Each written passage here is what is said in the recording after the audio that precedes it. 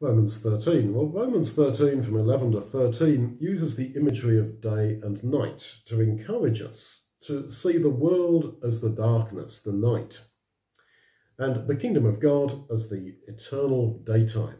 Paul says, "It is time for you to awake out of sleep, for now is our salvation nearer to us than when we first believed. The night is far spent, and the day is at hand. Let us therefore cast off the works of darkness, and let us put on the armour of light. Let us behave decently as in the day, not in revelling and drunkenness, not in sexual immorality and debauchery, not in strife and jealousy." So the Christian life is so positive. Now is our salvation nearer than when we first believed. The day of Christ's return is getting nearer. We are closer to seeing him than when we first believed, than when we were first baptized. His coming then is likened to the dawn, and his kingdom, which he will establish, is like a glorious day which will never end. But we are to live, Paul says here, as if we are in the day. We are to live the kingdom life now. This is why Jesus invites us to accept eternal life right now.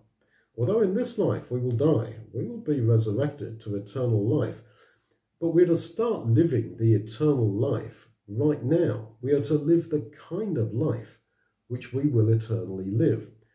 Will we spend eternity arguing, jealous, getting drunk, going to parties, being sexually immoral? No. So we are not to live life like that now. Live as in the day of the kingdom. We are to clothe ourselves in the things of the future kingdom, the things of the light, and to take off the things of darkness. For this world, the flesh, is darkness, and in the kingdom, quite simply, there shall be no night there. That's what you read in the final words of the Bible in the book of Revelation.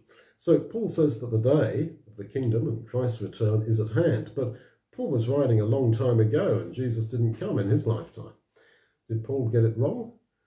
No, I think rather he's repeating a theme that you find several times in the New Testament. To be a Christian involves living as if we expect Jesus to return at any moment.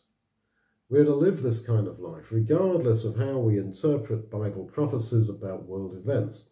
We are to live as if Jesus will return today. This really is the logical outcome of loving Jesus, because if we love him, we will want to see him. We'll be eager to meet him at the day of judgment.